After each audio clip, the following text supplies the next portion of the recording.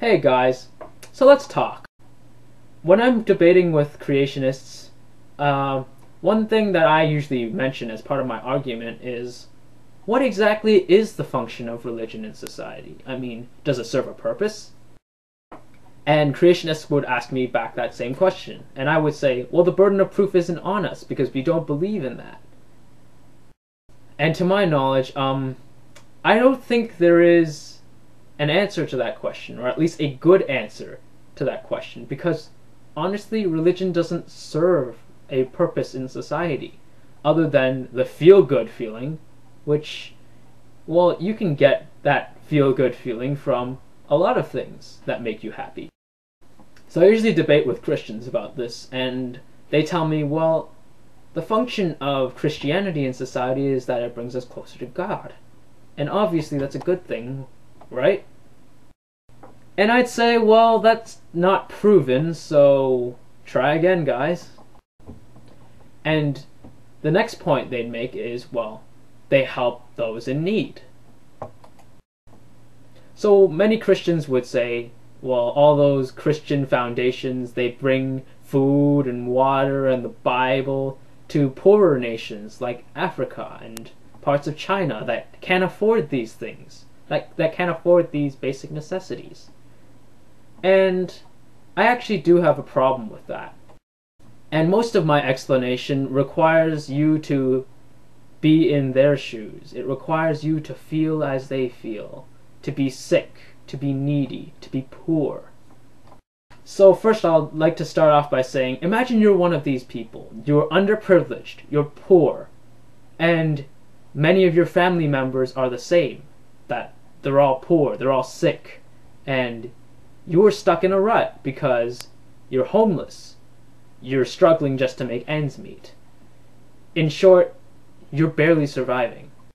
So I come across you one day in your desperate state, and I say, hello there, I see that you're underprivileged, and I just happen to have some food and some water and some medicine for you, which you can all have, no strings attached.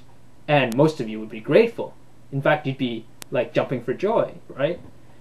And I just let it slip that, oh, by the way, we're going to have a Scientologist meeting. Oh. wait, I'm sorry, that was a bad example. Let me try.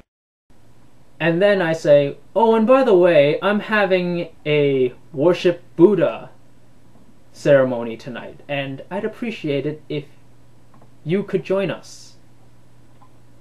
And let's say for the benefit of the doubt that you don't go. So I leave, and in a week's time, you're back to being poor and sick, and so is your family. And you are again struggling to make ends meet. So here I come back another month later, and what do you know? I say, oh, hello there, I remember you from last time. And I just happen to have some more food and water and medicine for you. And of course, you're all grateful. And again, I let it slip that, oh, and by the way, we're going to be worshipping the great Buddha tonight, and you should really come this time. Now, remember, you have to imagine yourself in their shoes. So if you're completely desperate, your family's sick, you are sick, you're poor, you're hungry, you need these things, and someone's offering them to you, would you really stab the hand that just fed you? So even if you don't believe in Buddha, well, what if your family starts to? What if your friends start to? What if everyone around you starts to believe in Buddha and not the God you originally believed in? What if they're abandoning their God, their original God, in favor of this new one? How does that make you feel? I'm sure that's not a very pleasant feeling. So why would you inflict that on someone when you would not want that done to yourself? At this point in the video, I can already imagine a lot of Christians going, oh, well, we don't force these people to believe in God. It's their choice. Well, not really. And here's why. If you do anything, they have the power to completely crush your family. Remember, you can't survive without them. So, would you really want to disobey them? I don't think so. That's not a bright idea. So when Christians say that they're helping out the world by helping out the third world nations, I'd have to disagree. And the first reason being that you're destroying the native culture by introducing your religion. And in the process of doing that, you're ruining friendships, you're ruining family relationships.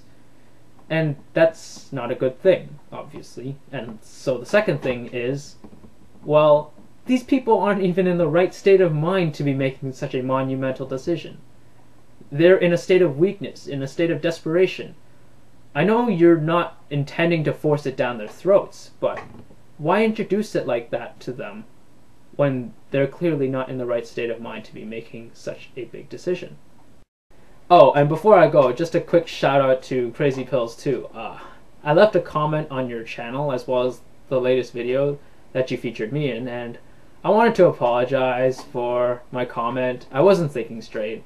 It was near my bedtime and didn't have time to watch your video, and I saw Shock of God was in the description, so I kind of automatically assumed that you were trolling me like some of his little Christian minions were.